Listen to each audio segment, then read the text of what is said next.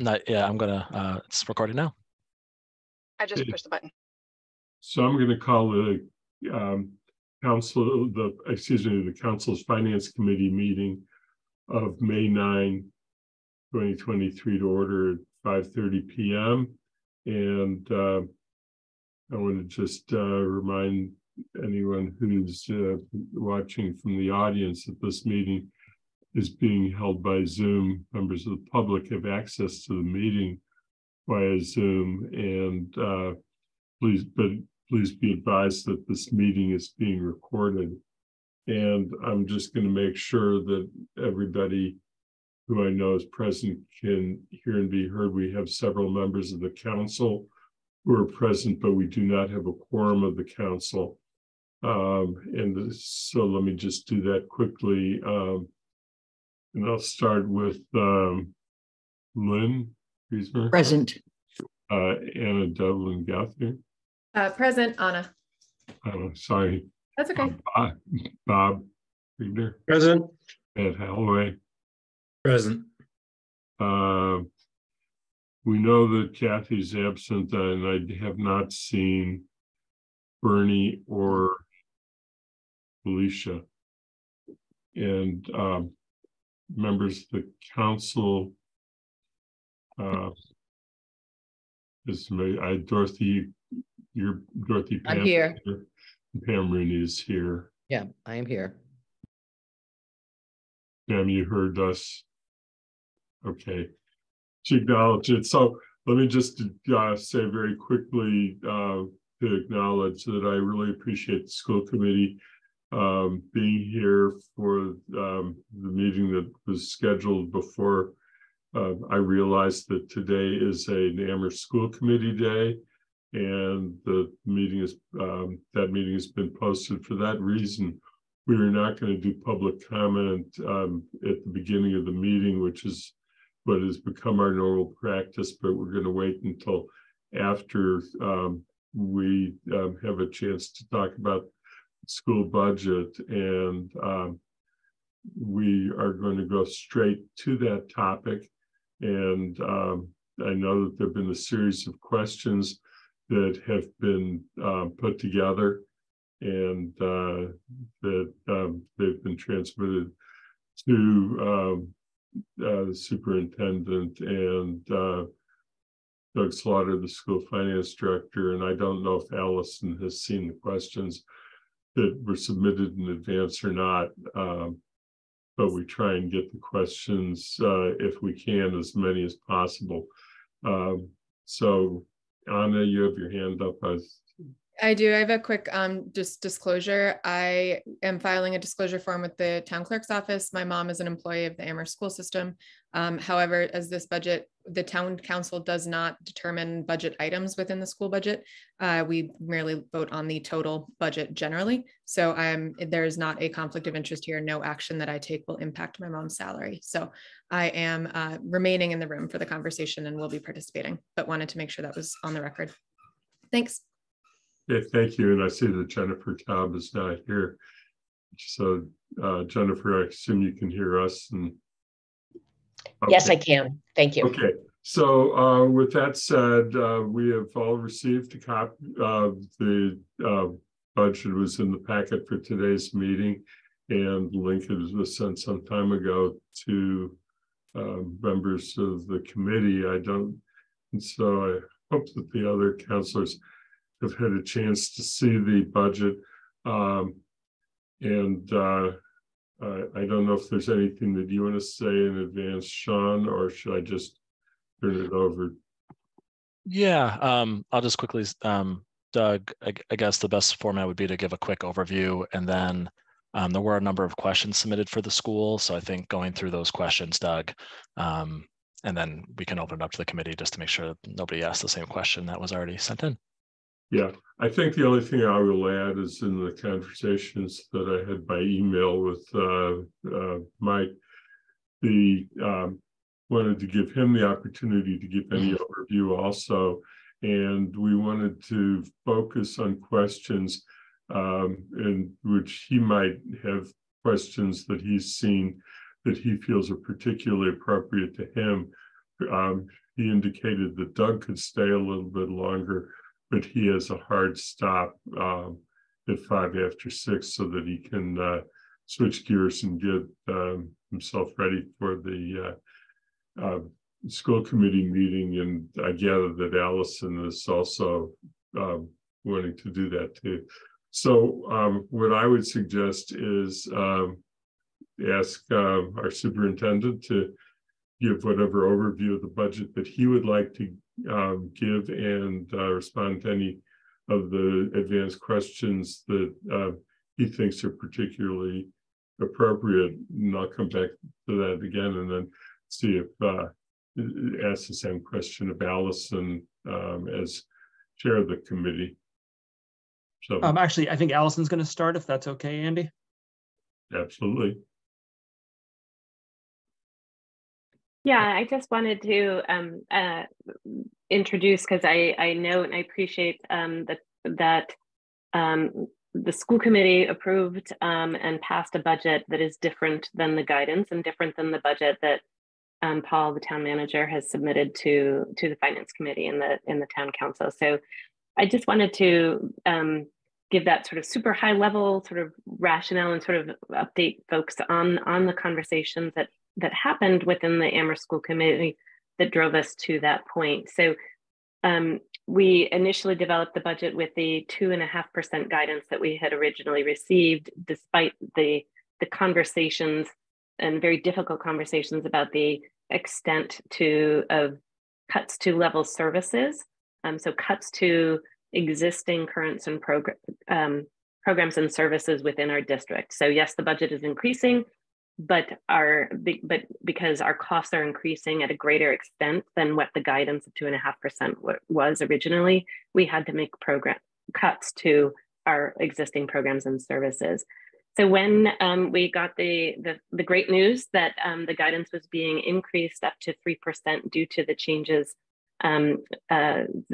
in estimates and state funding, the school committee felt very strongly that, given the extreme situation and because it's impacting the student experience, the cuts to programs and services, that we wanted to try to use some of that additional funding or to preserve those positions and services to lessen the impact on the student experience as much as possible.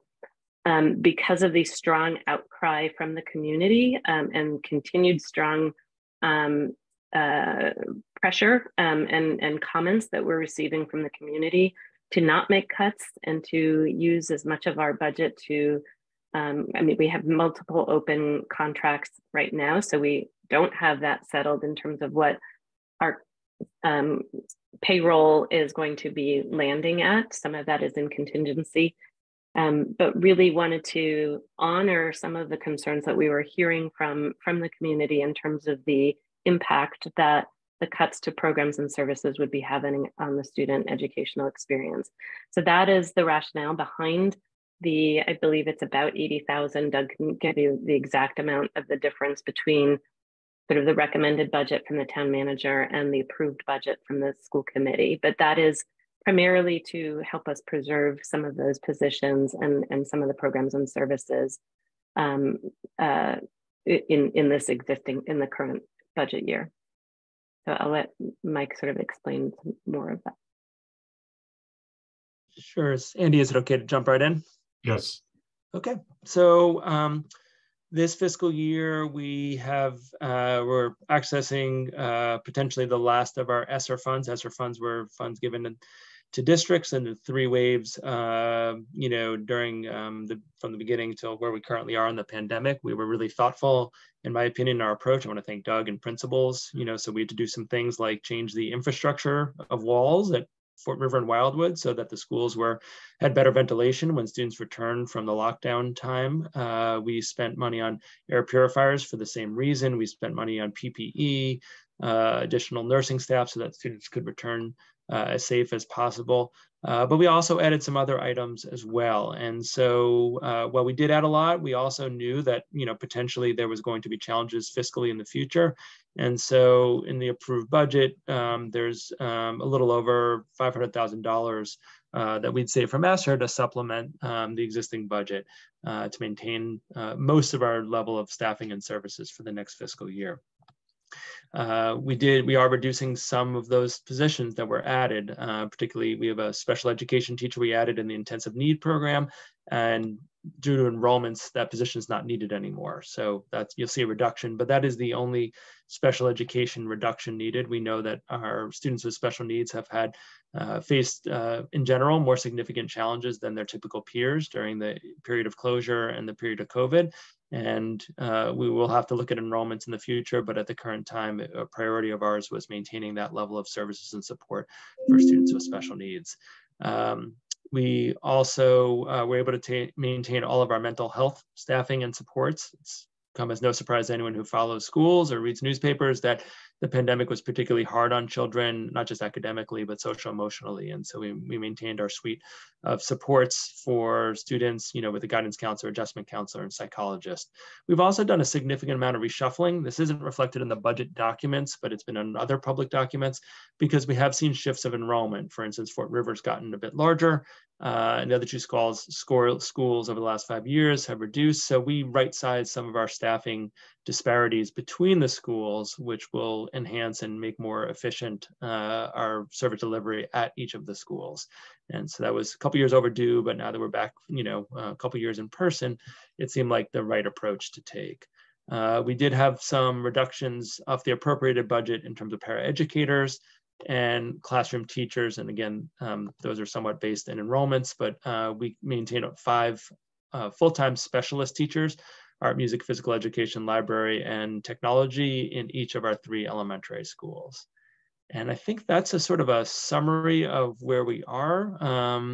Doug, I don't know if you want to add things now or go into the questions. I'm sensitive to the fact that Allison and I have about 15 minutes. So if there's questions that are directly for us to answer instead of Doug, we have this window of time, but there is a hard stop because we do have to get over to the high school. Yeah, I think that the one that really is direct to what we've talked about so far is question number 1 on the sheet. And for the other members of the council and anybody else who's not seen it, it reads as follows. The school committee voted 3-2 on March 14 to approve the Amherst Elementary Schools FY24 budget, adding $84,000 and changing the reduction in staff from 4 classroom teachers to 2, reduction of paraeducators from 10 to 7, and strongly urged the superintendent and finance director to keep the 3 full-time paraeducator positions. And I note that that's was pretty much copying from the minutes of the March 14 meeting. And so the questions were, how is the $84,000 determined? What is the cost to maintain 2 classroom teachers and 3 paraeducators? What would happen to these positions in FY25? So we're really trying to determine where the $84,000 came from and how it relates to the staffing part of the motion that was made and passed on a 3-2 vote at the school committee meeting. I see Allison's hand is up, so Allison? Yeah, I just want to clarify, the vote was 3-2, that I can speak for myself, and I think also my colleague who also was in one of the 2 of us that voted no. It wasn't about the budget number per se, it was specifically about adding the caveat and the constraint. It was how we were going to use that additional money. The school committee, if you watch the conversation, was unanimous in sort of the desire for that additional $84,000 to as I led off with, to reduce the impacts of the reduction in programs and services. Then the calculation, that number came from a calculation of the dollar value of the 3% increase in the town operating budget. So it was a straight arithmetic, and hopefully our math was reasonably accurate. But it was taking sort of that difference of that 0.5% on the town proposed operating budget, what that total dollar was, and suggesting that if that were to go all to the schools, whether it's between the elementary district and the regional district, what would that dollar value be? So that's how that's where that $84,000 came. And then looking at sort of the impacts of where a lot of the reductions were being made. Yes, there's some enrollment-driven reductions that were included in the initial proposal. And what the school committee wanted to do was to reduce some of the non-enrollment driven reductions in staff. And the vote in particular was whether we were going to give guidance on which particular positions, not the number of positions, but which particular positions. Okay. Is there any follow-up questions on what Allison just said from any counselors or committee members present? Seeing none, I guess the other question that I wanted to make sure that was responded, that you had a chance to respond to, Mike, before you had to leave, was the additional question that I sent you this afternoon. And just again, so everybody's aware of what it was. Reads as according to the FY24 staffing numbers, the total number of staff both the elementary and regional schools is 344, and that's elementary 308 and regional 644 and regional 336. In 2009-10, the total staffing number was 627, elementary 299, regional 238. From 2005 to today, we have a 30% decline in elementary school enrollment and a 39% decline in middle school enrollment, the 34% decline in high school enrollment. And yet our staffing numbers are higher today than when we had a lot more students, and asking for an explanation. I think actually Doug can answer that one. I see his hands up. Before Doug does, we have a quorum now for the council, and you might want to. Yes, in addition to that, Alicia has joined, so we need to make sure. So given that we have a quorum of the council present, I'm going to call the council to order. And since all the other councilors have been checked on, I will just ask Alicia on behalf of both the Finance Committee and the council, are you present and can you hear us? And we can hear you. Yes, thank you, Lynn. Thank you so much, Alicia. Okay. So just to answer the question a little bit, I took a few minutes to look over some historical data.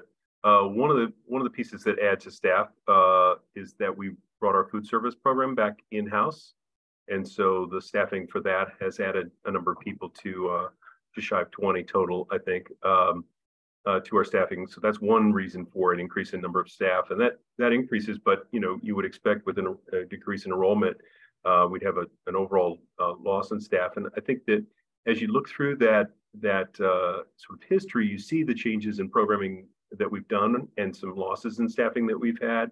But what you also see is an increased need in some other areas like special education, and in particular, paraprofessionals that support our students in one-to-one circumstances or special programs. And so that's really the really short answer on where those additional sort of staff FTEs come from. It's one thing to sort of identify it; it's another thing to do something about it. Certainly, the superintendent and I have had some initial conversations about what do we do. We know kind of what the driver is. Sort of how we approach solutions to that are an area that we need to spend some time on and think about deeply in the next year or two, because it is a difficult thing. Right. Yeah, I think the only two things I'd add is one is this budget, while they're ESSER funded, reduces the FTEs by 17.42. So pretty significant reduction from FY23 to FY24. think the second thing to note is, I think Paul sent a memo. Thank you, Paul, for that. Just that we recognize that, we want to maintain high quality schools and that we've got fiscal pressures. And so appreciate both Sean and Doug and the town trying to partner and thinking about how do we pave a path through to a future where we can maintain the level of support and staffing that the families and students really rightfully desire.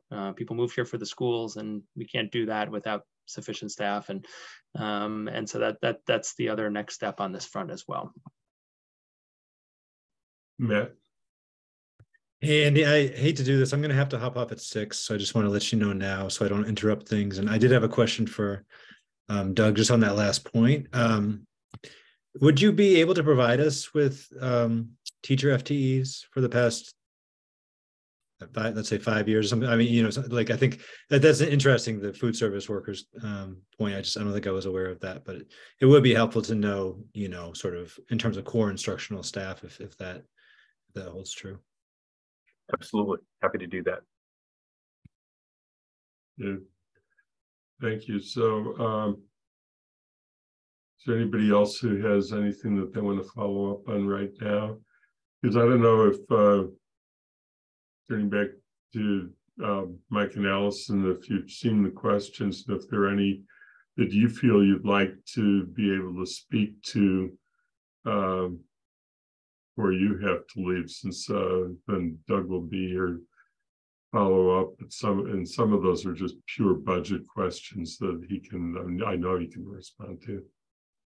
Yeah, Doug actually doesn't have school committee meeting tonight. There's no fiscal things on it for a change. But I also have great confidence, and Doug did share his responses with me. So I feel like he's got both a good handle of the budget, but also a good handle of the academic operations of the school. So I feel very confident. But appreciate folks' sensitivity to the fact that Allison and I got to hop over to an in-person meeting in a little bit. Allison, I don't know if there's anything else you'd like to share, but I feel very comfortable with even the rest of the questions with Doug.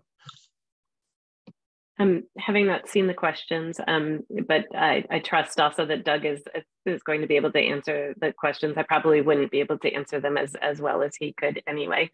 So I was, I think the most important thing is to share sort of is to just state that was the school committee intent and desirous of not wanting to impact student experience as much as we're seeing. And that we were unanimous in that, despite the appearance of that particular vote. Pam, you have a question? Yeah, I have a question, and it was on the consolidated spending plan sheet. And I was looking at school administration and central administration. So those are about together a little over $2 million. And so they're roughly 30% of the regular instruction cost. I wondered if the special ed, and on another sheet, there was special ed administration.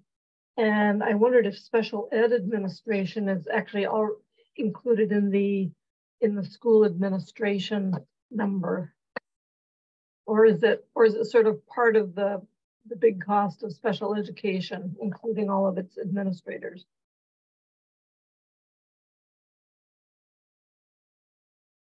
I can take that if you'd like. The short answer is that the special administration is largely contained within the central administration.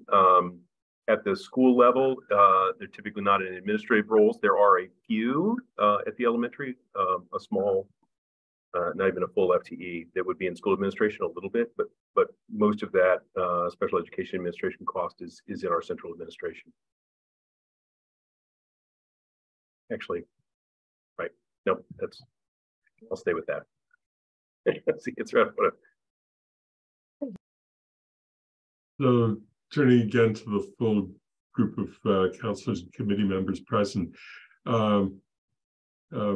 Mike and Allison have about 5 minutes left, and if there are any questions that anyone has that you feel are particularly you'd like to hear from superintendent and the school committee chair, please say so now. And Anna?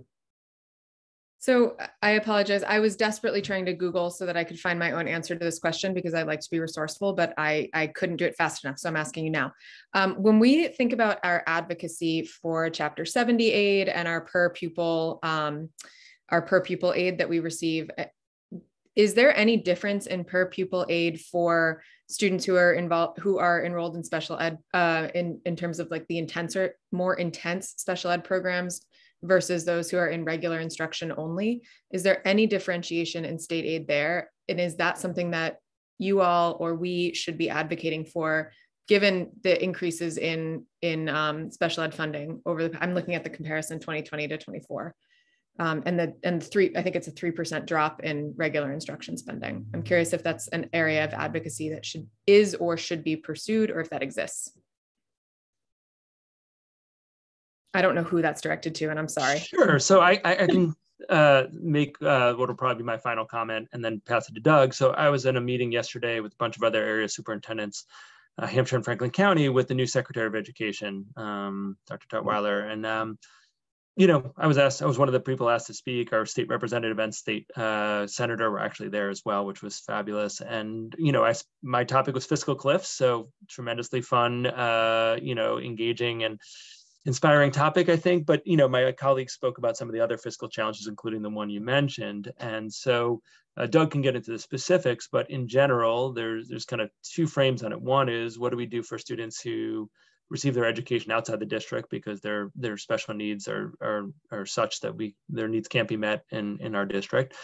And there's a lot of different pieces, our out of district costs, everyone's in the state went up 14% this year. That was state mandated increase. That's, way above, what anyone was budgeting for, what we've seen in the past. And the attempt to ameliorate that's been going on right now in the State House has benefited some districts and not others. It's not like on a per student basis, which might actually be like, oh, if you have these number of students, you get this increment. It's actually designed to be much more ornate than that. And the ornateness means that hold harmless districts like ourselves have a limited benefit from that. So that's like one really big significant variable in it. But as I depart, I know Doug will talk about some of the other pieces as well. But thank you all for having us, and good luck with the rest of your meeting. Thanks for representing us yesterday. Thank you. Appreciate it. Thank you. Good night. So just to add a little bit more to that, I think that, if you look at the Chapter 70 formula itself, yes, it does have components of it that take into consideration a number of categories of student, ELL students, special education, et cetera, et cetera. However, for us, because of where we sit relative to our current level of funding, our number of students, et cetera, we generally fall into sort of what they call the hold harmless. And so we just get a per student, sort of addition to our base. But nonetheless, in calculating that sort of base amount is that those different kinds of students. And so there are factors there that are part and parcel of the formula. Could it help us more? Yeah, it could help us more, but it would also help everybody else more. So it is there, and it's a, as Sean Mangano can tell you too, it's a pretty complex formula. A lot of they got a lot of political energy went into sort of finding that balance. Are there other ways, as the superintendent suggested, relative to the out of district placements and the increase there to help mitigate some of those increases? There are some other avenues of advocacy that could have a much more direct and immediate impact for us. Thank you. And yeah, the Chapter 70 formula is a fun maze to try to learn. So I appreciate you kind of explaining it to me in simple terms. Yes, Sean? This is a question for Doug. I wish I asked it when Mike and Allison were here, but Doug, have you heard anything from the Department of Ed that breaks down the governor's proposal for the Fair Share Amendment in terms of what it might mean for school districts, or if it means nothing for school districts? Has there been any guidance from them on it? There hasn't, to my knowledge. Okay. I think the initial proposal from the governor put almost all of it into post-secondary education. I haven't heard that that's changed, so I'm not sure where, that Senate Ways and Means, budget came out today. I didn't get a chance to look at whether they had any proposals in there or not. So I haven't heard anything to the contrary. So right now, elementary and secondary education, not currently benefited.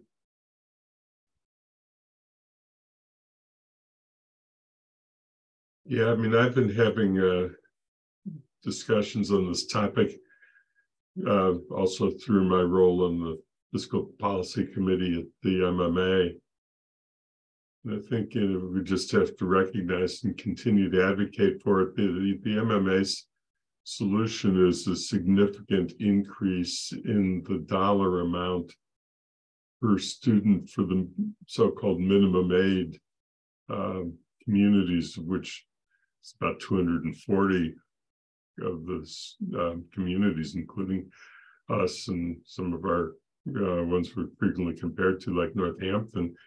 The result is that if you take the governor's recommendation, which was $30 per student, that amounted to less than 0.5% or about 0.5% for most districts, and that were in that category, which is totally inadequate to even come close to meeting inflation costs, and especially when you combine it with other funds available to cities and towns, that it's a big problem. The question is, how do you come up with a solution to it other than that, which the House Ways and Means did some, and then took back some when it got to the floor. It was not, it's just, we're now waiting in the Senate, so I'll be very interested to look at the Senate Ways and Means Committee budget later tonight too, to get a better understanding of that. The only other thing that I've been able to think about as I've gone through it is something that we have no power to do, and it's just a matter of creating a dialogue about it. That is to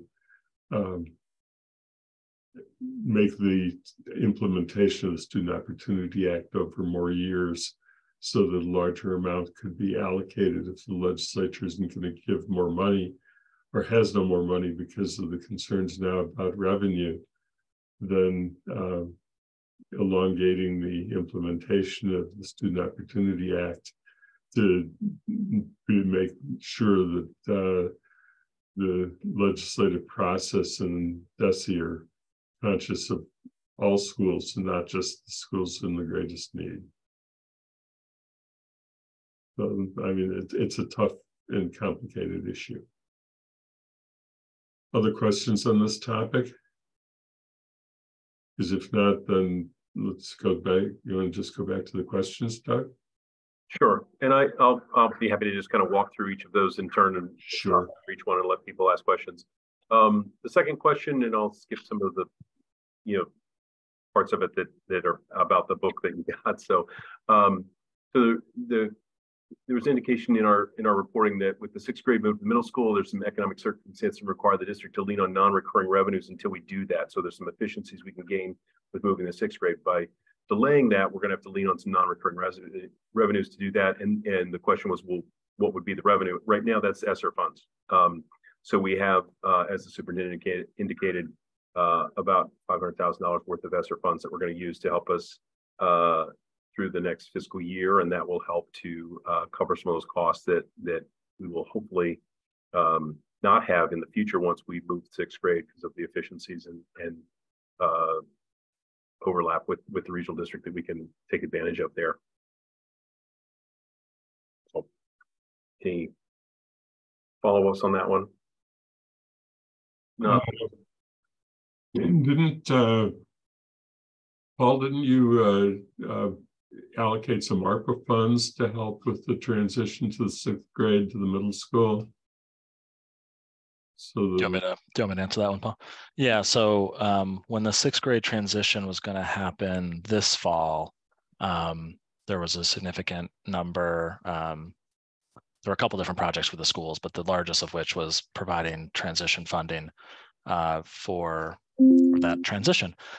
Since that got delayed, we're having discussions with the schools around what happens to that funding, because now it likely won't happen within the window of ARPA. So it's part of our sort of second round planning going on. think that we're all conscious, and I think you'll be getting back to this question later too, is the limits to the funds that we have from ARPA and ESSER, and what we're going to do to keep things going when that cliff happens. Right. Yep. So Doug, I'm going to go back to you. Unless Pam, you have a question on this. Yeah, do we have a number for the actual cost of establishing the 6th grade at the junior high or middle school? I thought I saw a number somewhere that talked about the 7th through 12th grade as, you know, sort of a consolidated chunk. And there was a number for that, but there was no mention of the 6th grade. So are we not going to wrap the 6th graders into the regional school bucket? That's really the question. And do we have a cost for it if we don't wrap them into the budget? Oh, I think it was what I saw was the maybe the administrative structure of teachers and superintendents and whatever. I can answer that to some extent. So in our initial work in thinking about and working on the transition of moving 6th grade into the middle school building, you know, the conversations with the Department of Elementary and Secondary Education, you know, they were very clear that barring a change to the regional agreement, we would have to operate the 6th grade as its own school within a school. And with that separation, it poses some challenges relative to leveraging all of the overlapping staff in quite the same way. You can do it, but it's a little more complicated. But there's certain things you have to still do as an independent sort of school for 6th grade, you know, from a reporting standpoint, staffing, et cetera, that were part of the complications that contributed to us putting a bit of a pause on this. That being said, subsequent to that, we also have heard from, you know, the superintendent has heard from some conversations he's had with DESE around regional agreements that they're more willing to entertain slight adjustments to regional agreements as opposed to the traditional modality where that if you opened your regional agreement, it was a wholesale reconstruction kind of thing that took a very significant effort to do. With that more targeted, you know, changes being allowed or being considered, you know, that gives us an opportunity to perhaps, you know, leverage that to help us out and mitigate some of those potential costs that we'd have if we had an independent 6th grade school in the building here, in the middle school building. But those are, you know, questions we will be working on and resolving over the next couple of years, and hopefully, you know, there might be a way to perhaps modify a regional agreement to make it work better for the, you know, both the Amherst Elementary and the regional school district. Those questions are pretty open at the moment on that front. Okay, we're going to go on to the next question since another. Yeah, so the next question is number 3 on the list was a bit of confusion about, and I fully understandable in looking at the minutes on the reduction of 10 paraeducators and then the subsequent school committee motion. So the school committee was trying to, you know, the overall reduction in paraeducators was 10 FTE. And they would like, you know, in their motion and the addition of the 84,000, and that, you know, was all about restoring 3 positions. They provided suggestion to the superintendent and myself relative to who they thought that should be, which would be the library paraeducators is who they were suggesting would be those 3 if at all possible. So the total number of reduction was 10. They were trying to move it back to 7, and that difference of 3 in their opinion and their recommendation to the superintendent was the library paraprofessionals.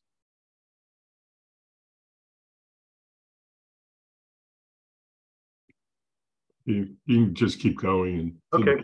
See next on the list is a reference to the trend analysis under custodial spending for the district, and I have to admit this is definitely my fault. So if you're looking at the graph that's under a trend analysis, the increase from fiscal 23 to 24 looks rather profound, and some of that's understandable by virtue of great steps and COLAs offered to the custodial staff, plus some additions to our summer staff and substitutes because of the increase in minimum wage up to $15.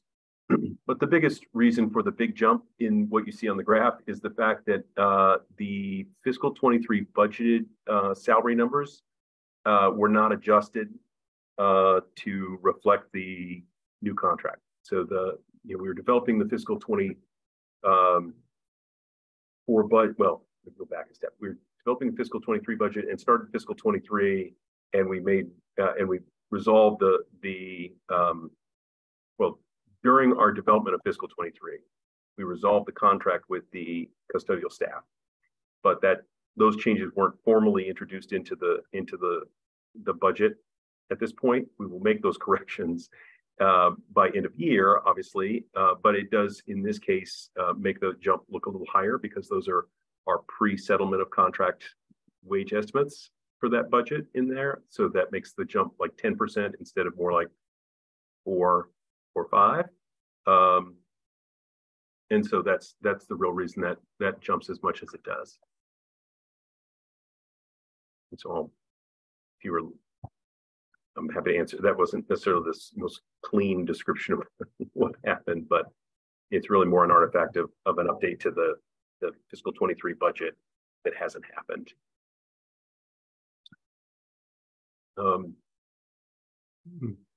So next is trend analysis for special education IDA. It says the grant funds fluctuate between the 3 districts. Is that one grant to 3 districts, and is it common? And the answer is yes. So we have our regional school district serves as a financial agent for our IDEA, which is a special education grant that helps us in terms of just sort of management and paperwork and that sort of thing relative to that grant, which is a fairly large grant. It serves as the financial agent for that. And so we have staff that work, for example, we have staff that work in our elementary schools that are paid from the regional school district because they're fully funded by that grant. But the actual amounts for each district vary a little bit from year to year based on student need and our application to the federal government for those IDA funds. And so that causes some variability there. And what's the other point I make on that? And no, it's not very common. I would say there's very, very few districts that have a structure like we do. There are a few, but very, very few. And so I don't think it's common that you would have a single district acting as the financial agent for 3. I'm sure it exists in some other places because it's certainly allowed by the grant, but it's not very common.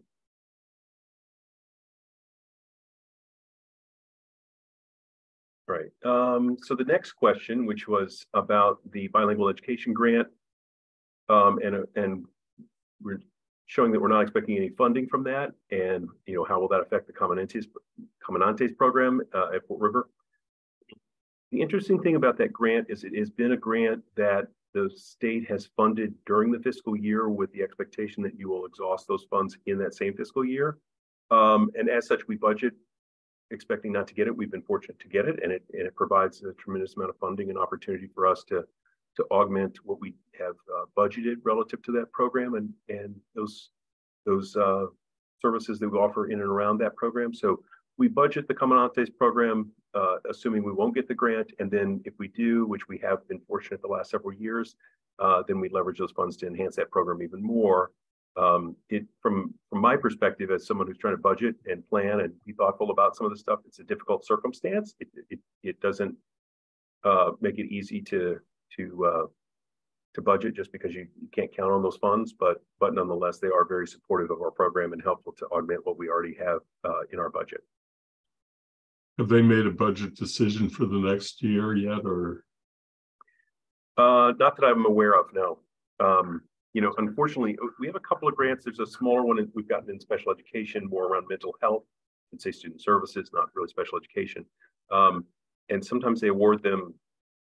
I mean, the bilingual grant, there have been years where we're awarded the grant in February and have to exhaust the funds by June. And depending on how much money that is, that gets harder to do and try to be thoughtful about the use of those funds. And so they haven't yet made decisions, to my knowledge, about that for the next year. All right. Question 7, which is what happens with ESSER funded positions in fiscal 25.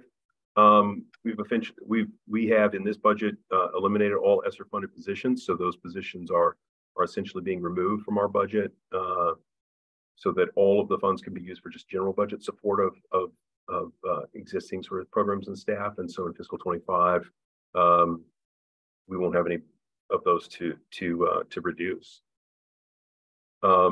Question 8 is, do you do projected budgeting for future years? If so, what do you project and what is the adjustment strategy?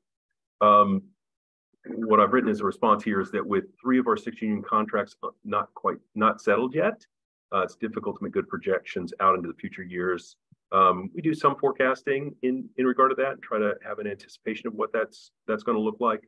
And I think once we settle the contracts, we'll take a deeper look at our projection for future years. And I think that, you know, barring any real strong changes to where we are from a revenue standpoint, I think it's going to be difficult to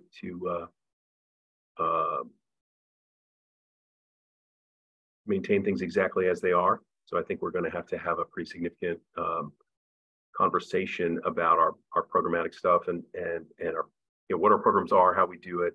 And I think we're going to have to do a deep dive relative to that. I don't think we're going to have a sudden drop in enrollment that lowers our costs significantly. I don't think we're going to have a huge influx of Chapter 70 money or any other funding from the state that's going to sort of solve the sort of general trajectory of our costs. And so we're likely to have a real deep conversations about how we sustain ourselves in the future, keep our programmatic offerings, you know, competitive and appropriate for the kids and as rich as the community expects them to be.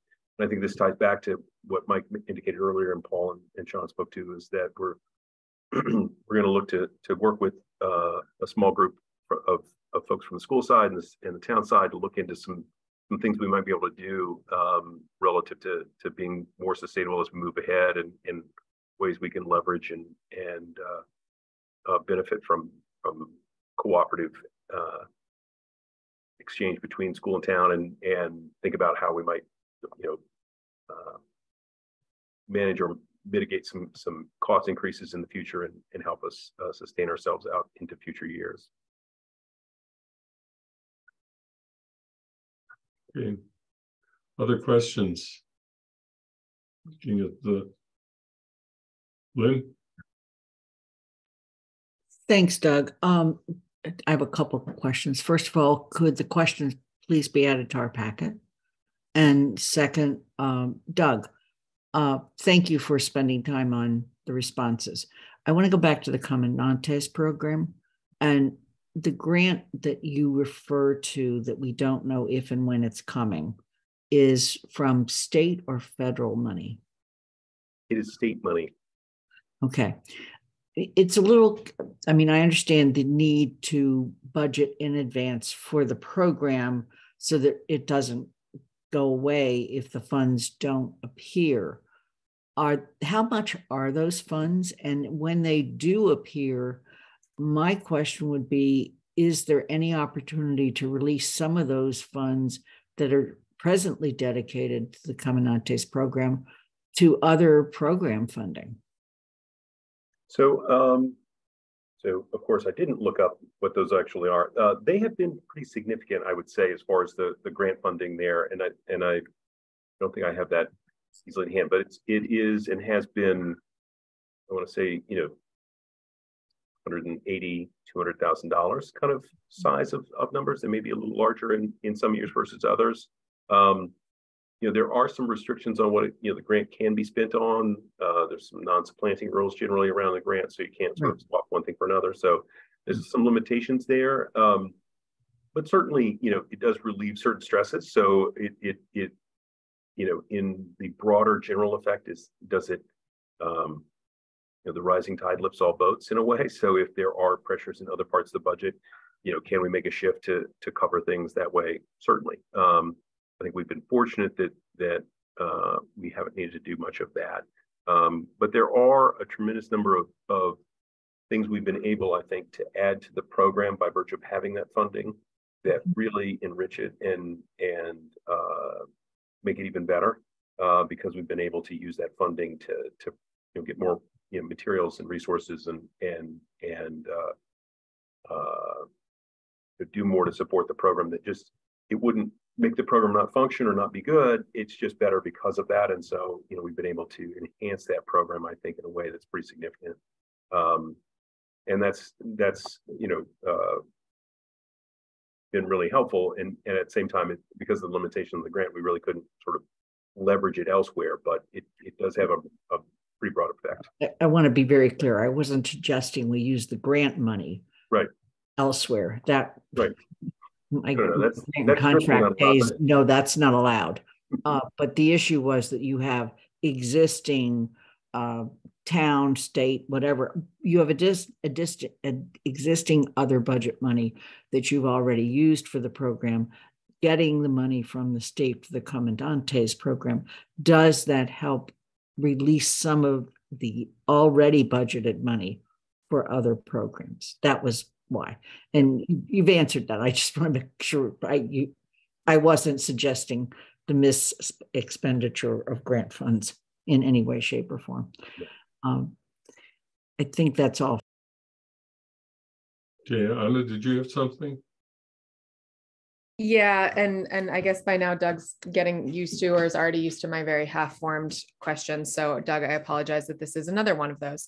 I was looking at the transportation line, and I know that it's a relatively small, 2.9%, right? But I'm trying to reckon with a couple things, and I'm hoping you can help me tease them out. So we're up about $200,000 since 2020 in transportation costs. And I believe we started switching to electric buses in 22, right? I was looking at where the budget started to change. And so we're saving about $20K a year, it looks like, on gas, but I'm curious how I believe, I don't think you've gotten the newest, we got a grant to help with a new electric school bus last year, but I'm curious if you can talk about the changes both in our purchasing of electric buses, but also if that's impacted the contracts that we have with outside companies. And if you kind of where you're predicting the transportation costs going in the next couple of years, are they going to stay at relatively that 2.9%, or do you foresee a change? I think that there's a lot of reasons to go with electric buses, the health of the planet being a really great one. And at the same time, one of the big appeals to electric buses is that hopefully we save money on fuel costs, right? And I know that we're navigating some issues with maintenance of those buses, but I'm curious if you've got projections on transportation and where you see that going, or if you have any insights that I'm really missing. I was trying to just look at the difference, because we're looking at about a $60K increase this year in transportation, roughly. Yeah. So I think there's a few things I'll point out here. One is that we currently have one electric bus, which has had its issues from a performance standpoint, but it's sort of a first generation for a new manufacturer. So, that's going to happen to some extent. We've had, and if you've been involved with capital conversations, ongoing dialogue about what's our next step relative to that. I think the thing I'll point out that it's probably driving things more so than anything else is that we have a hybrid system of how we do transportation. So part of our transportation cost is our buses to drive our kids around, but we also have contracts with third-party vendors that do some of it as well. Those contracts and the price in those contracts have a built-in inflation factor. So they're based on the sort of New England area consumer price index and how it's changed over the last 12 months. So for the coming year, that overall increase in the contract was about 7.5%, I believe, if I remember correctly. I was going to say 7.94, but I know that's the health insurance, so it's not 7.94. I think it's 7.5% or just shy of 7.5%. So that drove all that up. The other factor that plays into our transportation costs is how many students we have and how far we drive them. So in the calculation of how to divvy up the costs between our regional district, our Amherst district, our Leverett and Shutesbury elementary districts that also are in and part of that system, it's driven by how many students and how far. And so sometimes the cost increase are driven by how many students we have. So if we've had an uptick or a sustaining of students in our Amherst district and a drop in students in our regional district, that's going to boost our cost. So those are multiple factors that all play into this a little bit. I think depending on how, generally speaking, our bus contract is likely to stay fairly similar. So as inflation goes, it will go. And then depending on enrollment, it'll make a little difference as to how our trends will be. Certainly, if we start shifting to more electric vehicles, and I think that's a general direction we want to head. I think, the upfront cost of those buses is pretty significant. I think the year-over-year, operating and maintenance costs are probably less, and certainly we hope to sort of recoup some of that. I think that, it's a different paradigm. So we're gonna have to think about our transportation system generally over the next couple of years as we strategize about how best to move ahead in that move to a more electrified busing and transportation system. Thank you. I appreciate that answer. I have a question on buses similarly, but that is, are all the listed capital items that we've looked at through JCPC, are they actually now incorporated into this school budget, or are they separate? So when I look at the percentage of money spent on the school, the 52% of the town budget spent on the school, are those school buses, are all those capital projects, the building maintenance included in your number? So the school budgets don't include the capital expenses. So any of those things that are in the capital budget, whether it be for the school bus or, infrastructure or those, large projects are all wholly within the capital budget. I mean, obviously we do in our budget have, some regular maintenance and custodial services and utilities and all of that sort of stuff that is in our budget. So our sort of more modest day-to-day operational, repair and maintenance of our buildings are included in there, but the larger sort of projects are in the capital budget, I should say, and separate. We should actually add those in when we're looking at total cost for education.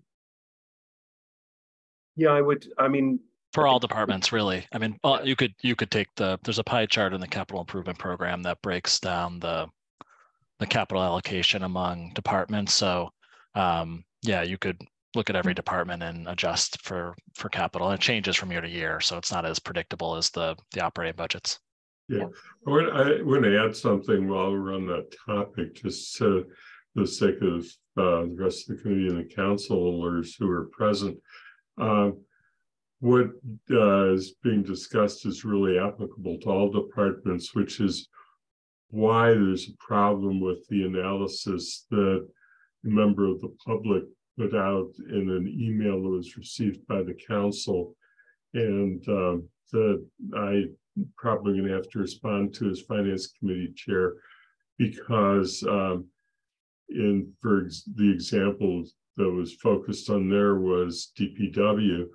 Well, the DPW pie chart that was being shown only was a portion, as it turns out, of DPW. It wasn't even the full DPW budget, and it didn't include any capital whatsoever. And most of our investment, a lot of our investment in the DPW is the paving and capital costs that show up through the capital improvement program.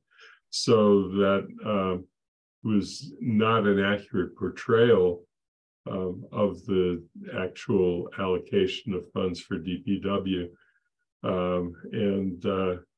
is something that I think we need to correct for the council and for the public. And there were some other problems with it I'm not going to get into. This is just an opportune time to point that out. Dorothy, you have a question. Yes. So as under COVID, the state has given all kinds of extra money in different little accounts. And we know that is, as COVID funds is going to be gone very, very soon. But also the state has reduced over time the regular amount of funding that it was giving.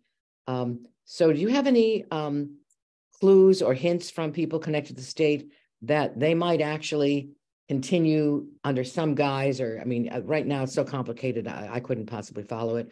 Don't know how you do. Giving some more funds to local districts. It would be called something, it wouldn't be called COVID money, it would be called something else. But is there any hint that they realized that people really did like getting and needed getting that extra money and going to keep getting it? Yeah, I think that's an interesting question.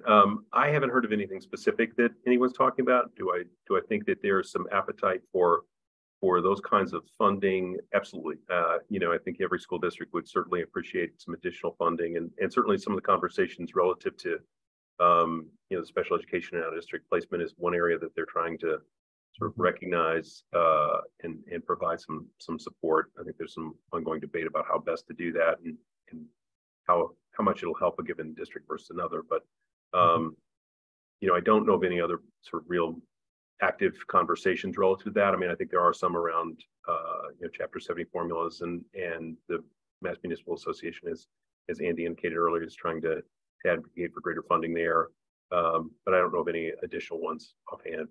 And these are federal funds, Dorothy, so they typically come and then go away. The past times we've seen this, we had ARA funds in the late 2009, 2010. We had Ed Job funds at one point for the schools, and now we've got ARPA and ESSER. But with federal funds, I think the past experience has been they come, they are there for a short period of time, and they help, and then they cause a lot of issues when they kind of disappear, which is what we're dealing with now. The one exception, though, was in the supplemental, they did do the school lunches and food program. Yep. Jennifer? Yeah, I'm just, since, and the superintendent spoke about a little earlier, but what really stands out is that the school enrollment has declined so much over the last, it may be a period of, 10 to 15 years.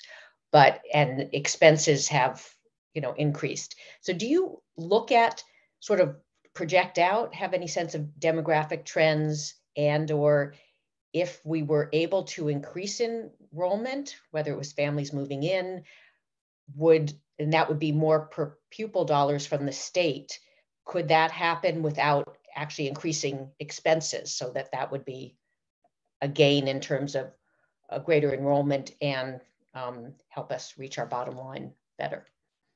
I think the short answer is that, would increasing enrollment help us a little bit?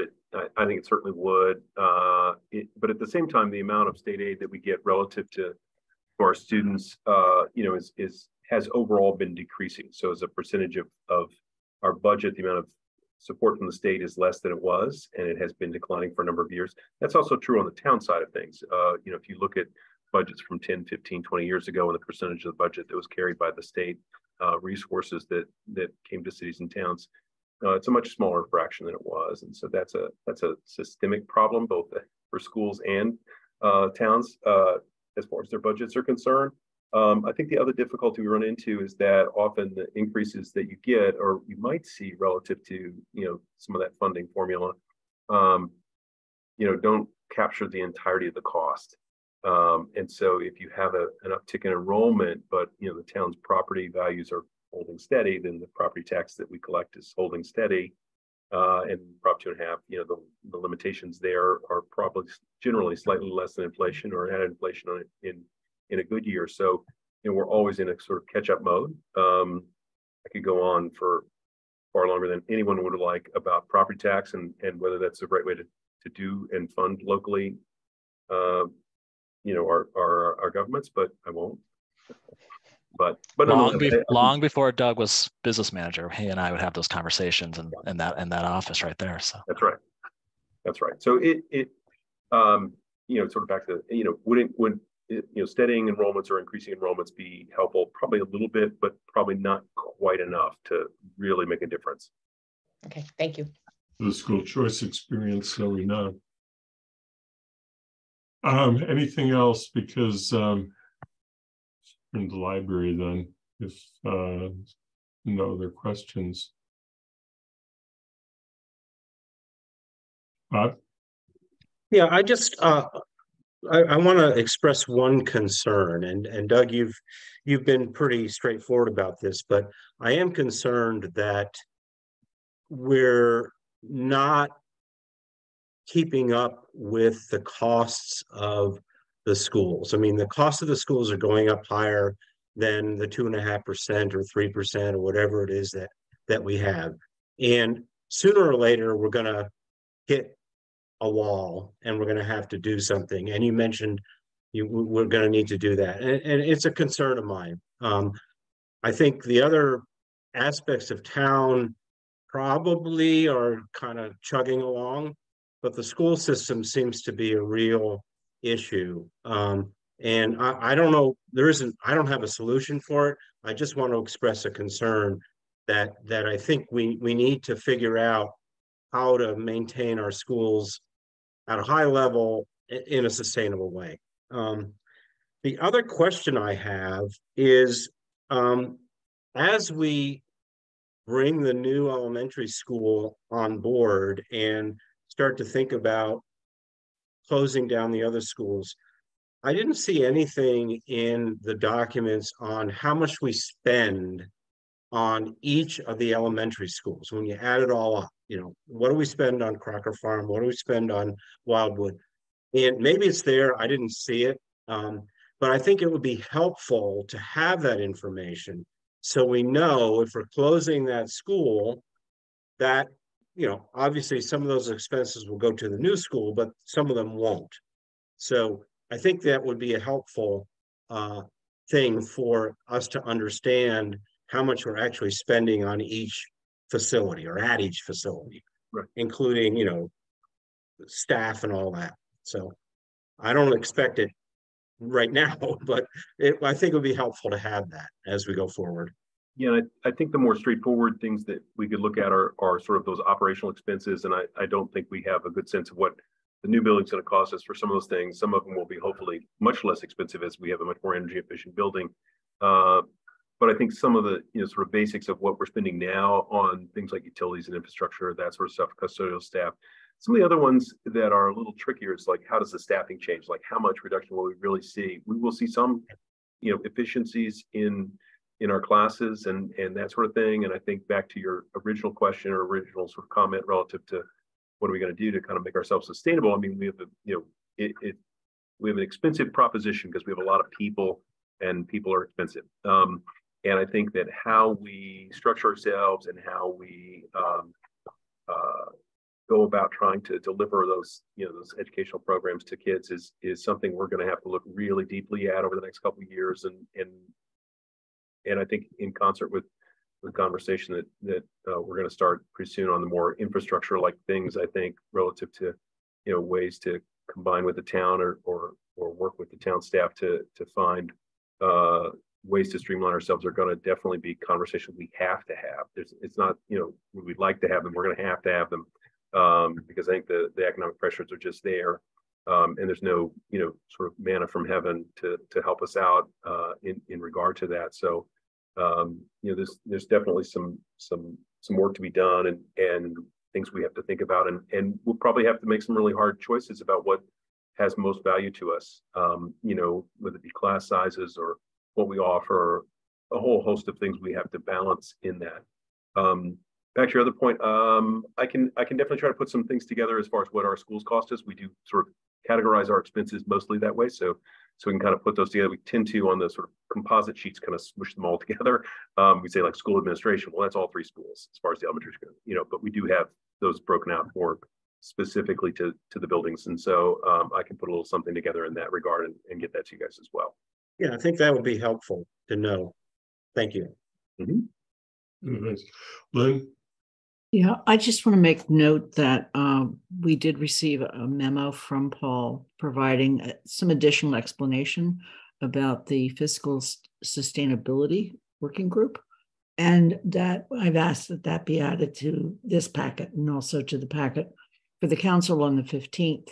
I think that along with our regional discussion that where we have talked about needing to take a hard look at the whole infrastructure issue of the two schools and what's coming up there. I'm assuming some of that will get folded into that larger discussion that Paul is proposing and has approached the superintendent about. So I'm not asking. I'm not asking for the comment now. Just hopefully we will. Yeah. Just an explanation. There was a memo that was received by counselors this morning, and I will send it to Bob, Matt, and Bernie, our resident members of the committee, either later tonight or tomorrow morning, so that you see it. And that's what Lynn is referring to as being added to the packet, so that you know what the process is that Paul is developing to identify this. I don't know, Paul, if you want to say anything else or let the memo ride. Yeah, it's a very brief memo. It just sort of outlines a little bit more in slightly more detail about how we would like to move forward on it. And if there are questions, we can answer that. So with that said, is there anything else for schools? Otherwise, I think we can move on to library, and which is the other topic for tonight in public comment, just see if there's any public comment. So Doug, thank you very much. And again, thank Mike and Allison for being here and for you hanging on. All right, I will let them know. And thank you all very much for taking the time out and asking good questions. So thank you. And I'll be back in touch about those couple of questions you guys raised and some data that you wanted. So I'll send that along. Thank you. Okay, and just so you know, and you can convey this along, that we're in a mode right now of meeting with functional, schools, library, and then the various departments. And May 23rd, we'll begin to shift into the discussion within the Finance Committee about what our recommendation to the council will be. So great. That's what the process is. So the fact that we didn't have a discussion about, for example, the school committee request for an additional $84,000. It wasn't that we didn't hear it, but the Finance Committee didn't anticipate that this is the stage for discussion. So thank you. Understood. Thank you so much. Okay, so we're going to switch to library, but let me just ask real quickly. We do public comment at every meeting. I indicated at the beginning of this meeting that we were postponing public comment because the superintendent and the chair of the school committee had a limited time here, but that it is important. And so if there are any members of the public who would like to offer public comment, they should feel free to raise their hand. But it doesn't have to be the matters that we're being discussed today, but any matter that's relevant to the Finance Committee in any way, shape, or form is certainly welcome. So I'll pause for just a second to see if there are anybody who raises hands from the attendee group who would like to make comment. Seeing none, I think we can move on to the library budget. And at this point, I'm going to make the same disclosure that Anna made earlier about schools. And then I'm going to actually turn the meeting over to Anna to chair, since Kathy's not here as vice chair. I appreciate Anna that you're willing to take this role on. As most people or many people know, my wife is a part-time employee of the library, working at Branch Library. And as a consequence, I have consulted with the Ethics Commission and filed notice with the town clerk, making public that there is this circumstance. However, I don't believe that anything that the Finance Committee will be recommending or the council will be acting on is going to affect the employment or benefits that are received by my wife. If they were, then I would totally remove myself from any of the meetings. However, because of that circumstance, even though I'm not going to remove myself from the meeting, I did ask Anna to chair this section, so I'm turning the meeting over to her. Thank you. I appreciate that. I want to welcome Sharon Sherry, who is the library director. And Sharon, I believe that you are the only one here from the libraries. Is that correct? Is there anyone else that will be joining you? Well, I'd like to recognize library trustees Bob Pam and Lee Edwards. After my presentation, they may have something to say, so you could bring them in now or later, whatever you think. I don't have that power. Sean, are you able to do that? Yes. Sorry, I just grabbed water. Did you ask to bring in the trustees? Bob Pam and Lee Edwards. Okay. Thank you. Thanks, Sharon. All right, so reminder to folks who are with us today, the budget and Sharon's presentation is in the packet and available on the website. And so without further ado, Sharon, I will turn it over to you, and then we will start with the pre-prepared questions, and then we'll go to any other questions from the Finance Committee or counselors, if that sounds all right to everyone here. All right. And will you let me share my screen? Yeah, Sean will, I think, because again, I do not have that power, but. You should have it. If you don't, let me, is it saying no? Hang on, no, hang on. I'm coming. And welcome, Bob and Lee. Nice to have you with us. And so right now I'm going to share my screen. I have a PowerPoint presentation. I have also, it's a quick presentation, but I have also received your questions in advance. And so what I've done is I've interspersed the answers to those questions throughout my presentation. Great, thank you. Let's do. I got too many things in the way now.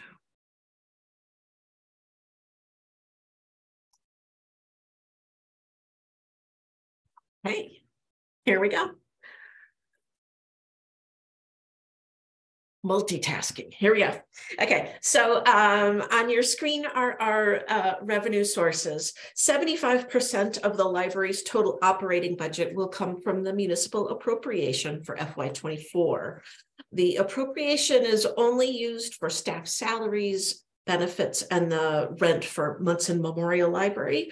The town appropriation does not fund things like books or maintenance, utilities, or programs.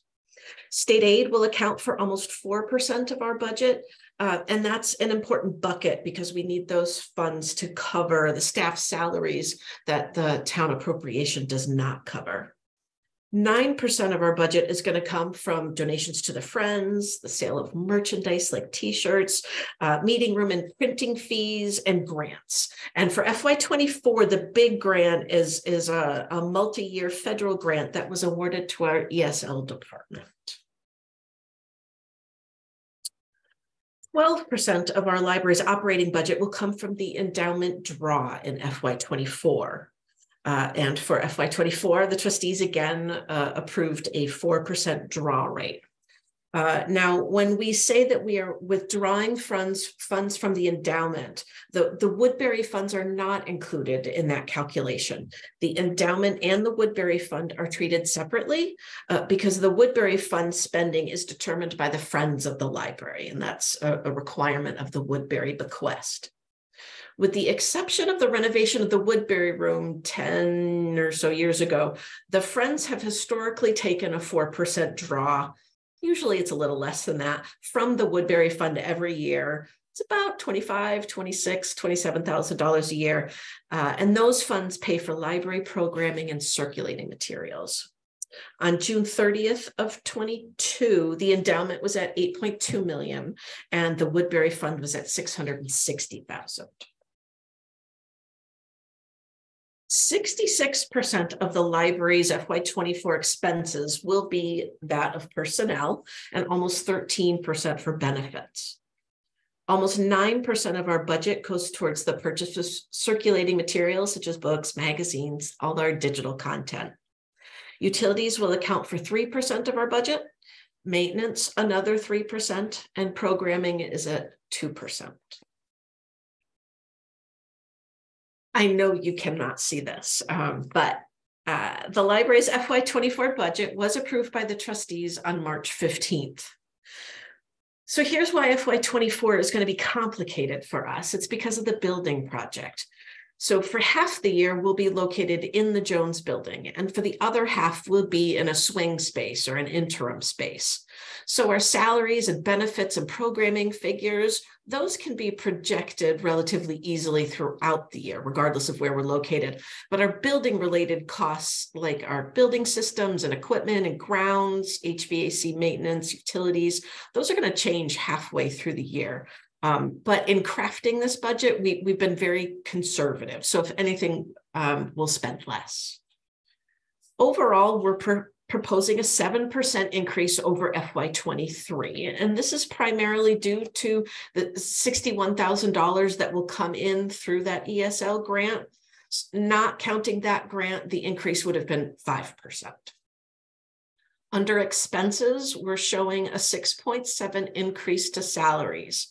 And why this is we'll be filling 2 of our 4 vacant positions. And we're going to be making full-time one of our part-time over 20 positions. And both of those efforts are going to help to reduce our reliance on part-time under 20 positions.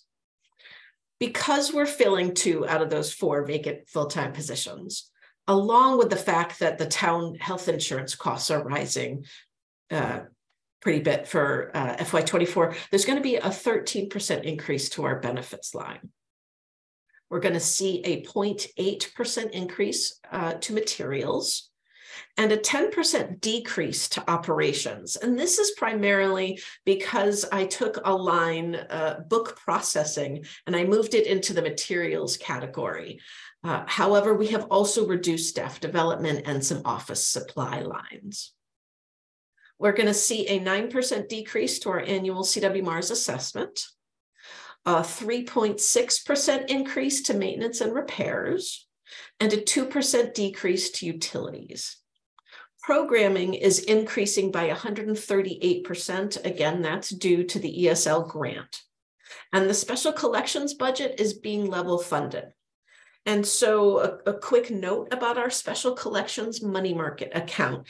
That account is from a variety of sources that has been collected over the course of many years, primarily through donations. There's a balance of approximately $50,000 in that account right now, and all of that money is restricted for use for the preservation of our archives, the collections. Under revenue sources, we're showing a 3% increase to the municipal appropriation in accordance with the town manager's directive, a 5.7% increase to the endowment draw, even though the rate is remaining at 4%, and a 151% increase in the use of state aid, and that's what we'll be using to cover the salaries. Now that the Friends are responsible for the library's fundraising efforts, the next 2 lines on your screen, gifts and grants and Friends and Woodbury, they're pretty much starting to mingle with each other. So we're heading towards that will just be one line. We are not including Sammy's income for FY24 because instead we're planning a major capital campaign event. Grants are applied for by the staff, but the restricted gifts and donations to the Friends and the Woodbury funds, those are all now under the umbrella of the Friends. So when we calculate the increase or decrease in the reliance of those funds, basically both of those lines should be added together. And for FY24, the end result is a 25% increase. Many thanks to the Friends of the Library and for all of you who donate to the Friends. The sale of merchandise, sale of goods has been transferred to the Friends. They are now in charge of buying our merchandise, buying and selling our merchandise. So that line is zeroed out for FY24. And we're projecting a 30% decrease to fees and lost books. And this is because income that we are receiving due to lost books has been decreasing over the years. So we're being conservative. Also, because we won't be in the Jones for the full year, we won't be taking in revenue through meeting room fees. And then we are increasing our use of our BE&R funds by 100%. And I was glad that you asked me about this question. So BE&R stands for Building Expansion and Renovation Account. And this dates back to the 1993 Jones Library Expansion Renovation Project. There's about $8,200 in this line. $48.91 is restricted to the North Amherst Library building. So I'll be working with Jeremiah on transferring that money over to him so the town can spend that on the building. And the remaining $3,300 is for the Jones Library expansion project, this new one that's coming up. I thought I would give you a quick update on the Jones Library building project and the capital campaign. We have completed design development and expect to receive a reconciled cost estimate in late May, early June. We will then move into the construction document phase and receive the final cost estimate late November. We would then go out to bid in late November and award a contract with a general contractor in February 24. Construction would begin in March of 24, and then 18 months later, give or take, the grand opening celebration would take place in December of 25. So as long as that timeline isn't delayed, the trustees would owe its final memorandum of agreement payment to the town in July of 26. And that is the same time that the town would receive the final disbursement from the MBLC. Because we can only receive one MBLC disbursement per fiscal year, if there are any changes to the timeline, it would push back the final MBLC disbursement to July of 27.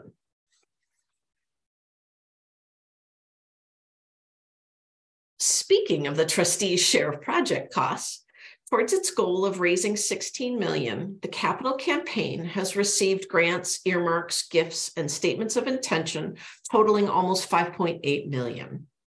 I wanted to also point out that we submitted our first Massachusetts Historic Tax Credits application, for which we expect to be rejected. And this is the norm. This is what happens 99.9% of the time for the first application. The benefit to submitting early, knowing that we're going to get rejected, is along with that rejection, we will get comments and suggestions and requirements, things that we need to change. And so we will address those comments in our August application. We will continue to apply so it's 3 times a year, every January, April, and August, each year until the end of our project. And we can receive about $2 million from these efforts over these next few years. Also, as you know, we've been working with Senator Comerford and Representative Dome over the past year in an effort to receive additional state funding for the project due to COVID-related cost escalation. And this could result in the neighborhood of an additional $4 million-ish.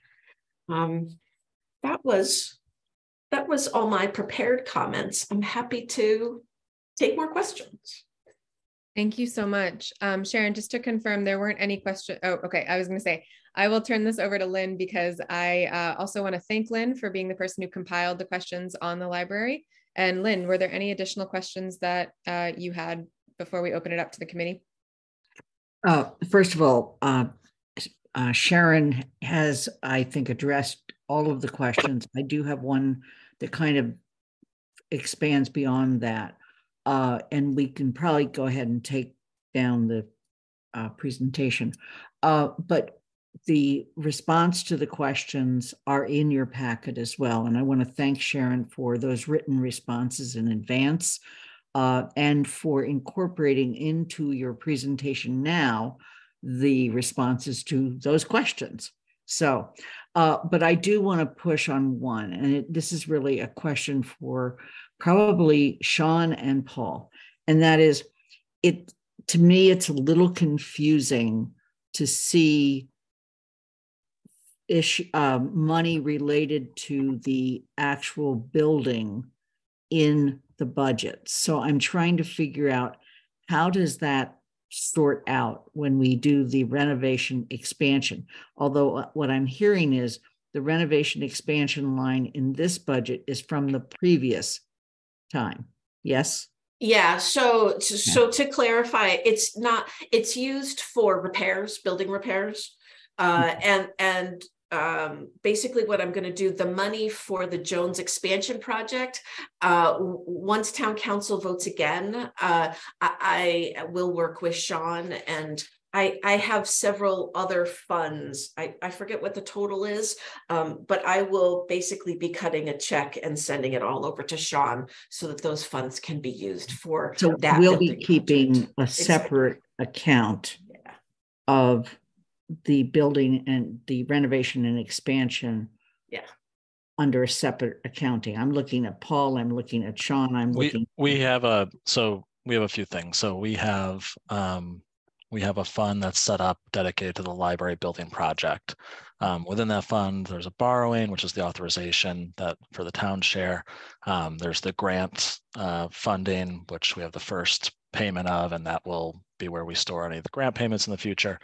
And then we have a donation account. And so any of the fundraising, anything like that, and I think there's already been an initial payment, that goes into this donation account. So it really depends sort of on what the nature is of what Sharon sends us. If it's fundraising, we would put in our donation account. If it's something else, we would classify it based on what it is. But we would make sure it's dedicated to the project. Okay. And then because we now have 2 big capital projects moving forward, I'm going to ask Paul and Sean on behalf of the Finance Committee, how do we now see those accounts?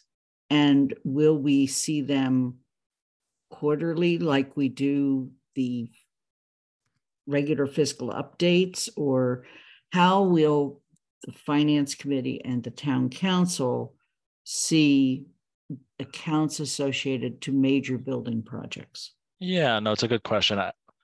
What I recommend, and we can figure out a way to do this, is that there's going to be reports, and there have been reports that are already given to building committees dedicated to these projects, and we can make, they're already, I believe, posted, but we can make them available to the Finance Committee and the Council. So for example, once a month, the OPM for the Jones Library project presents a budget overview of how the project's doing from a budgetary standpoint.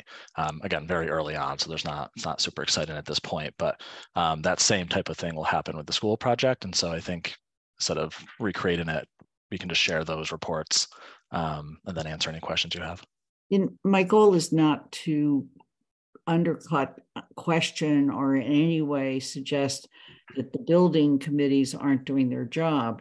It's just that in both cases, the town council has authorized significant money. And I think we need to make sure that the Finance Committee, where we've always agreed large capital projects are, if you will, funded from or recommended from or whatever. We just need to be, have updates as well. Yeah, no, that's a good idea. And Paul and I can think maybe the town manager report too maybe makes sense at some point. Yeah, but we can put those documents into the Finance Committee's folder. We get them monthly from this building committees, and the building committees look at that. Each building committee has to approve every invoice that is spent out of those funds. Oh, yeah. So those are actual actions by the building committee. Mm-hmm. And as in that process, there is an updated sort of progress report on all the finances. So I'm not sure if you want to talk about them at every Finance Committee meeting. You're welcome to do that, but having them in your packet might be a good way to store them in a way. They're also on both the building committees' websites as well. I just think that some and the chair of the Finance Committee and so forth can discuss. Do we want kind of a quarterly update at the same time we look at the budget quarterly or something? Just so that we continue to be good stewards of the town money. Right. It's huge. And you have representation on both of those committees as well, as you know. That's exactly right. Yes. Thank you. Again, I'm done with my questions. Thank you.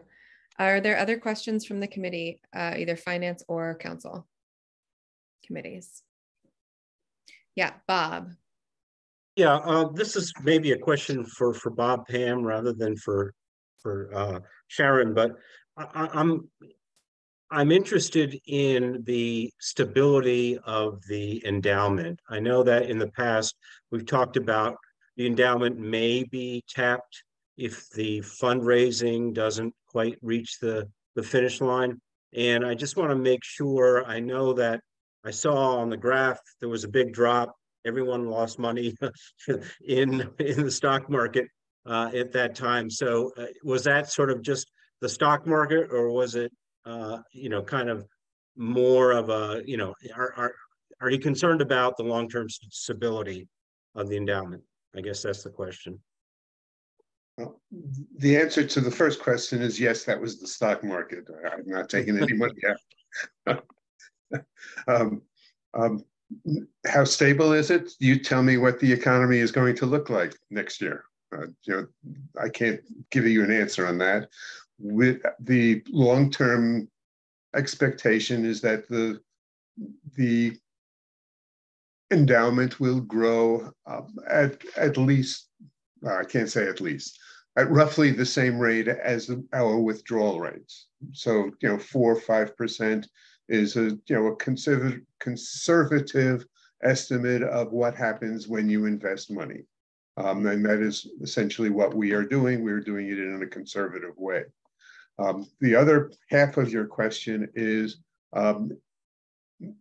at the point where the project is moving forward, and if there are delays in receiving money through our fundraising, that could be a draw upon us. And we have been talking about the possible ability to get external sources through mass development, through other kinds of activities that would be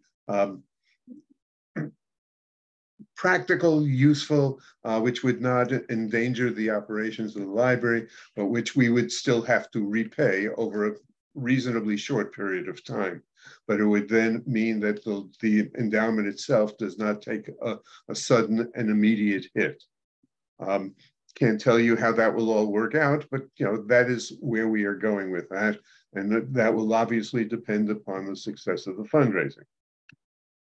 Sure. Okay, thank you. Thank you, Bob. Jennifer? Yeah, I just had a question. I might have been in this budget and I just wasn't seeing it, but there will be some expenses associated with the library having to move out into different locations. And is that in this budget or is that something that's separate? No, that's in the building project. Okay. Package, yeah. Okay, thank you. Are there any other questions for Library Director Sharon Sherry, Bob Pam, or Lee Edwards?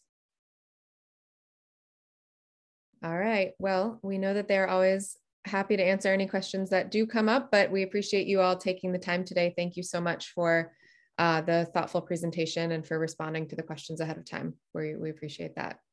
And with that, you are free to enjoy the rest of your Tuesday. And I will turn it back over to Andy. Okay, thank you. Well, I think that we're pretty well done with the agenda for today because it was principally the two topics that we discussed. I don't think that we have any further minutes as of today that I can take up. And I have no unanticipated matters to raise. So unless anybody else does and would like to raise anything else. Andy, can I just say two quick things? So I'll post in the packet all the questions that we've received so far that we have responses. So that'll include the sets that you heard tonight and some of the capital ones from previous meeting and so on. And then just a heads up that we are likely going to be rescheduling the public health department and the fire department to a later meeting. They were originally scheduled, I think, for actually Friday, but both of those departments have conflicts, so they'll likely be the 23rd. So if anybody was looking for those, just a heads up that they're going to shift. But otherwise, the public safety and community services is the major topics of Friday, and all other departments and possibly fire, as we haven't confirmed that yet, might be switching just public health. So and the public safety, of course, includes CRES as well as police dispatch, in addition to fire. Animal control. So and that'll be Friday. Welfare, I'm sorry. You're right. Control them. So Anna, that's Friday, yeah. Yeah, you have a question? I do have a question. Andy, would you be able to send out, I hear the update about fire. I could not find an updated version of that document with the dates. I know that I am the person who's collecting the questions and writing the memo for public safety, and I'm not able to be there for the bulk of the meeting on Friday. And so I wasn't sure if you had an updated list, if I had missed that somehow, and I apologize if I had missed it. But I also will use this time to just remind the counselors who are here to please send me any questions that you have on that section of the budget, because I want to make sure that I get them out. And now it's Tuesday, and so I'd like to get them to Sean tomorrow morning, to give him at least 24 hours to consider that. And I'm going to send an email to the council as soon as this meeting ends. But Andy, if there are any other public safety folks who also have a slight conflict Friday, I would not be upset if they needed to move that as well to a point where I can be there. And I apologize that I'm not able to be here for the full meeting on Friday.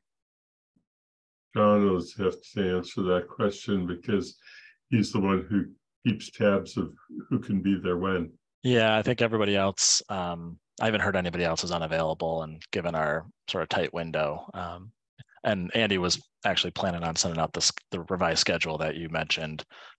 He's got it updated. I just need to confirm with fire before he can send it out. Perfect, thank you. And no, I definitely did not mean to suggest that the department heads needed to readjust their schedule. Thank you. Yep, John, I just want to confirm, did you get the questions I sent in? Yep, Great. I've received them and they've been sent off to Guilford. Yep. Thanks. And Pam? What is the date that the general discussion will take place when the Finance Committee starts to make its recommendations? We still plan to start on the 23rd and then follow it at the next meeting after that. There is a consolidated budget planning calendar, and I was going to update it, but I'm still waiting for just final answer about fire department availability before I do it. So even though there appears to now be a presentation that day, it'll be presentation and the beginning of discussion, sounds like. Yes, it will be. And we started, there was a very difficult topic that was raised, and I think we'll hold discussion, even information about how we can proceed with that issue, which is, of course, the school committee request for additional funds, and what the options are that are available to the council, things like that. We won't go back to that till the 23rd. Jennifer. A very quick question. So whenever the committee meets on Tuesdays, it's this time, 5:30 to 7:30? Yes. 1 to 4 Friday. Okay, thank you. Yes. As I say, we have the consolidated budget calendar, and with Lynn's permission, I'll send it to the entire council when it's approved by Sean, which should be tomorrow. Lynn? Yeah, I also just want to bring up that when the Finance Committee begins to develop its report, we go back to the people who did the thorough review and the questions, and Andy asks us to draft some initial portion of the report around that. And so the sooner we get some examples, because as you can imagine, with all the different people writing, it looks like apples and oranges, and then Andy has to make it look like lemonade. So it's really important to understand that we still have a writing assignment that goes with our being the person that raised the questions. Okay. And I know I personally always want to go back and review the tapes and so forth when I'm trying to do that, because I don't take all the specific notes I should. And real quickly, to Lynn's point, people whose departments had already presented, you could start working on that now if you wanted to, so that it's not a crunch at the end. I mean, it's not, you can't finalize until we have our last discussion, but that report will be due to the council on June 1st, and will be then discussed at the council meeting on June 5th. Did I get my dates right? Actually, I think it's due the 31st because it's due 30 days after we receive the budget. I want to try and share screen to show what the document looks like now. The way that it's written is the 23rd was going to be the initial discussion for the finalized recommendation, and then finish that work on the 26th, when we'll actually, if there are any issues that come up that are identified on the 23rd, we won't vote on them on the 23rd, but we try and vote on the 26th so that we have a complete set of recommendations ready. And then the 30th is when we have the final meeting to try and review the budget draft as it's been put together as of that date. So because we do need to get it to the council, and whether I think if you call it the 30th to the 31st, it's probably the 31st is the actual date. So that said, yeah, I'm going to adjourn the council, but before I do that, I just want to thank the councilors who have come, who are not on the finance committee, as well as the ones who are. As you've, I think, observed, because I think some of you were also here last year, this is really a great way to learn about our town. Financial budgets really provide lots of good information. So thanks for spending the time to attend yet another committee meeting. It makes so much more sense the second year than last year, I have to say. Yes.